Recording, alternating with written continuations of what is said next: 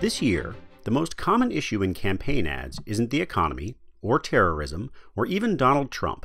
It's pre-existing condition. Pre-existing condition. Pre-existing condition. Pre-existing condition. Protections for pre-existing conditions are one of the most popular parts of the Affordable Care Act. Doctors said they both had cancer. So Democrats are hammering Republicans for wanting to repeal it, with the most vivid, heartbreaking stories they can find.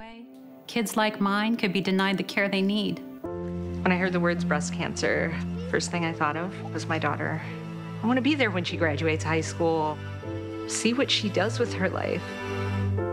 If Scott Walker takes away the protections for pre-existing conditions, I won't be able to afford the treatments that are saving my life. Seeing the love between the two of you is the thing that got me through the terrible months in the hospital.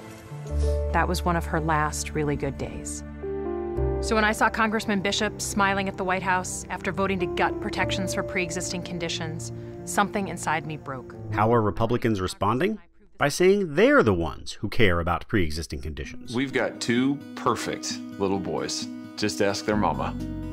Earlier this year, we learned our oldest has a rare chronic disease, pre-existing condition. We know what that's like.